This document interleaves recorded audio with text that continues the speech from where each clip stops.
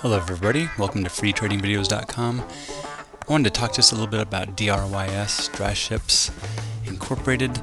This stock has been on a tear recently, higher highs and higher lows, very nice uptrend, runs up to the top here, makes a nice double top, fails to do what it needs to do to keep an uptrend intact, sells off sharply on the highest volume print to date, and that's almost a bearish engulfing candle taking out the last 15 bars. It's trouble for that stock, right? So nice resistance area. We'll be back up in here. Also, of course, at the top, so we can put that in as well. There's going to be trouble for that. Right, also at the previous swing highs, we're going to have some interesting times coming back up through this resistance area. Is also the round number of 100. Things like that. The stock has also broken the 50 MA right through here. Right, again, on not any kind of slacker volume either. Now we've got lower lows and lower highs as well. Stock pulls right back into a very nice level of support on this chart, this area. Okay, so when I look at this chart, and the stock has rallied up nicely, there's also some Fibonacci retracements we can look at.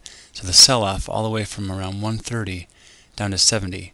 All right, so grab your Fibonacci retracements, and we'll just do a quick study here, see what kind of bounce we've gotten recently. It's not an accident that this stock has bounced almost exactly to the $100 mark, the century mark, which is a psychological edge, psychological problem, and the 50% retracement of the sell-off. So just to talk about the psychology of that for a minute, there are people who will buy a stock in this area up here. They don't want to miss out on something, but they also haven't waited for a good setup, for instance, and when the stock fails, starts heading south, they're not sure what to do. So they may end up holding that thing, now turning that into a longer term investment, but taking a ride from 130 down to 70 hurts a lot. Take it from me. I've done it a couple times, and some anomaly of that, so I know what I'm talking about. It's not a great way to trade. The reason these things are resistance on the way back up is because what am I going to want to do if the stock comes back up? I will want to sell out, and that's what causes overhead resistance. So if I'm being beaten up badly, sometimes I would even average down, right? Just some old habits that I had I'm telling you about. A lot more down here at 70, my average price on the entire lot then, if it's the same number, is going to be exactly at the 50% retracement. That's the area where I'm going to get all my money back. Okay, and that's going to be a gift to me, so I'm going to sell out there. That's what can cause a great level of resistance in that area. And again, the $100 mark is right here as well. So if you ever sit through a stock and it heads south on you without a protective stop, and you're just waiting for it to come back so you can get out for a zero gain, that's asymmetrical risk. And you're basically sitting through an endless drawdown just to make no money. All right, and if it sounds like I'm preaching, it's because I don't want you to make the same mistakes I made at the beginning of my career a long time ago. I'd rather have you avoid that. So anyway, just be very careful of that. Wanted to show you another great way to analyze some things. If I look at DRYS compared to the S&P 500, which is a great thing to do in Yahoo Finance, just bring up any chart, for instance DRYS, and you can go over and see that you can just click on the S&P 500 and you'll get that over on top. So over the last 6 months, the stock, like I said, has been on tear.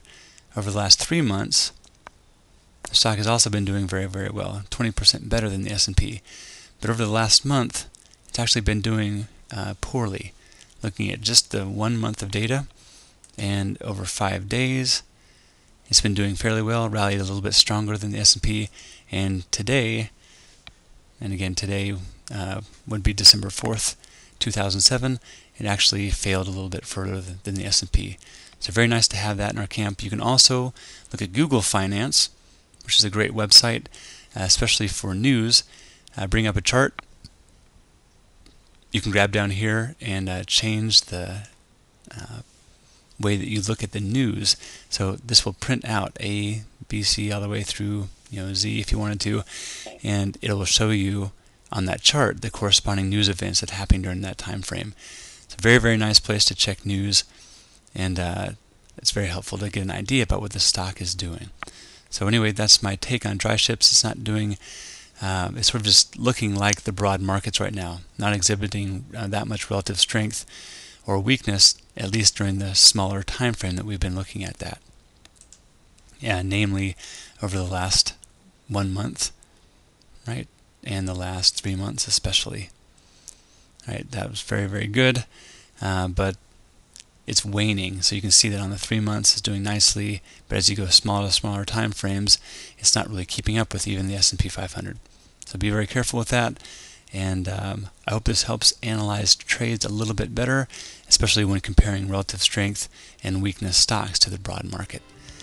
All right, very good. Thank you for joining me on that quick little dissertation on dry ships, and happy trading.